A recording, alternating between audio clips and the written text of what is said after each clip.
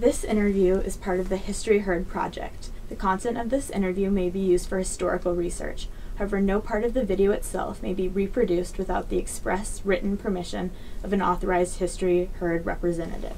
Today is July 19th, 2012 at 3 p.m. This is an interview with Dr. Richard Gatti in Los Angeles, California. He was born on January 12th, 1937 in Hoboken, New Jersey. What was the disease that you were? The disease was called severe combined immunodeficiency. Severe meant you die from it. Combined meant both the T and the B were missing. Wow. Now, that immediately told us, and Dr. Good was one of the world experts, probably the most knowledgeable and comprehensive. He was a brilliant man.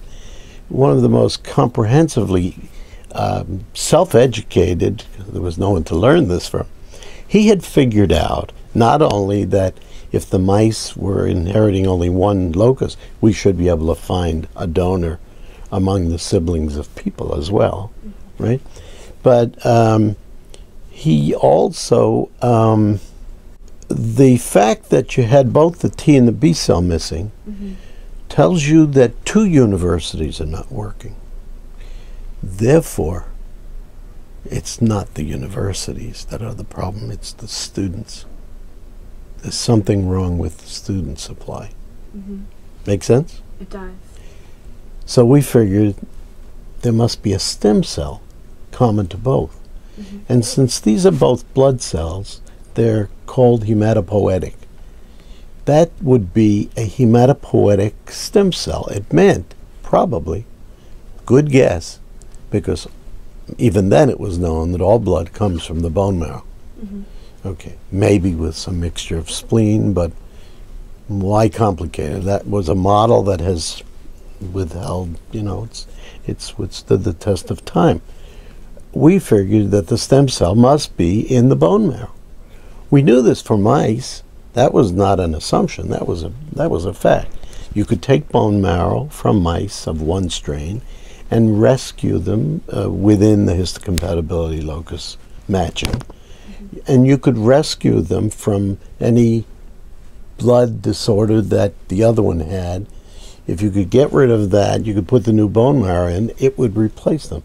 So this could be done in mice. So what we wanted was her bone marrow. Once we had established who of the four sisters was the best match. And she wasn't a perfect match, but we were dealing with a fatal disease, and all the males in his family for the generations before had died before 1 year of age.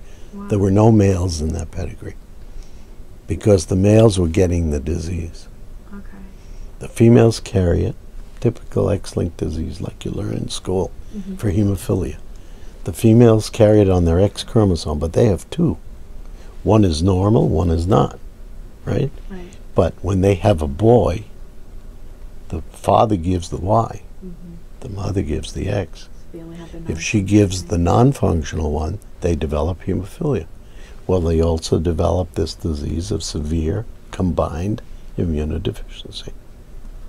And we were right. When we put his bone marrow, well, her bone marrow, back into him, all the problems went away. Except one. There's a part of the hematopoietic system that is not immunologic, from like platelets and red cells. And they were working fine before the transplant. We destroyed them by accident. By accident meaning we had, there were no books to read, this was the first transplant, right? It just was something that we didn't expect. And so we ended up with a little boy that now had his immune system back, T cells and B cells. By the way, T cells and B cells were only suspected at the time from chickens and from mice. We didn't know. Today, it's a very specific definition of what a B cell is and a T cell, but this is back before all of that. So when we went back and reasoned all of this, we realized that we needed stem cells. We needed at least bone marrow, and that should have stem cells. And we did that, but they killed the platelets and the red cells. Mm-hmm.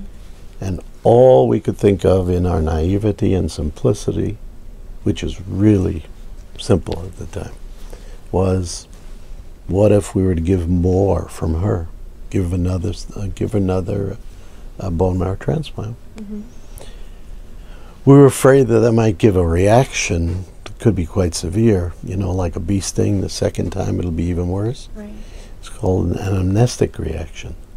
Well, what choice did we have? We knew he was going to die. That was a given. Right. So we decided, with all the proper monitoring and precautions, we would give another one. And we did that, and that's the last therapy he's ever had. And he was 8 months old at that time. Wow. He is today 44 years old. It's incredible. Yeah.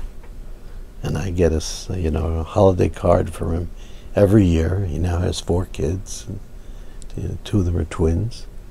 And they're all normal because they're all, let's see, how does it work out? Well, he, because remember his gonadal tissue, right, Mm-hmm. would still have the X chromosome that's affected. And, but when he had boys, of course, he's giving his Y. And when he has girls, they'll be carriers. Mm-hmm. Almost by definition, because that X has to be the one that carries the gene. Right. And the transplant doesn't change your gonadal tissue, Mm-hmm. right? His mother asked me that the day we did the transplant. And I said, we don't think it'll make a difference. Right. We didn't know. But today I can say it's made no difference. He's a normal, healthy, functioning male and a father, and he doesn't have any problems. So cool. Yeah, it's a good story. It's wonderful satisfaction to enter medicine. And you know, I was very young. I was only like 4 years out of 6 years out of medical school. Mm. I was only a few years finished. I was still in training actually at that time. That's what I was doing in Minnesota. And to have this happen, it's such an upper, it's such a thrill. You know, there's so much self-fulfillment in just knowing that, well, you might not do anything else, but you've done something good. Absolutely.